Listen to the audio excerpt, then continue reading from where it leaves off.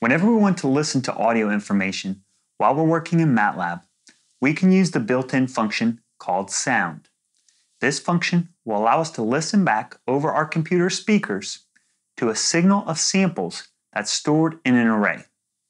Another important aspect about using this function is we need to specify the sampling rate for our signal. Let's take a closer look at using the function sound. Here's an example of how to use the sound function. The idea is we'd like to listen back over our computer speakers to the sound of an audio signal that's based on the samples contained within an array. In a previous video, I showed you how you could use the audio read function to bring in the information from a sound file that's stored on your computer's hard drive, read in that information into variables inside of Matlab. The first variable, y, in this case, is our array of samples. The second variable, fs, is our sampling rate.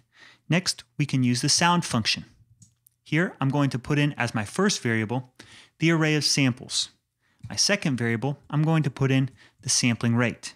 This is a function that does not require any output variables because the purpose of it is just to play the sound back over our computer speakers, not assign the information to other variables. Go ahead and execute this command and we can listen to it.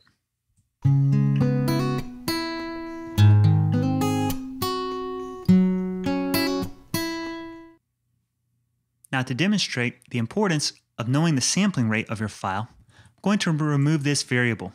In this case, we're not telling Matlab what the correct rate it's supposed to be playing back these samples. So when I go to execute this command, it's actually going to default to the incorrect sampling rate, and it's going to sound weird.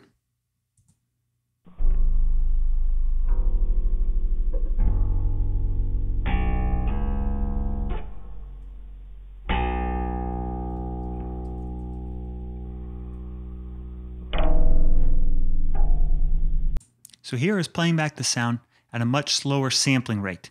Command that I executed to pause the playback is called clear sound. That will only just stop the playback over the computer speakers.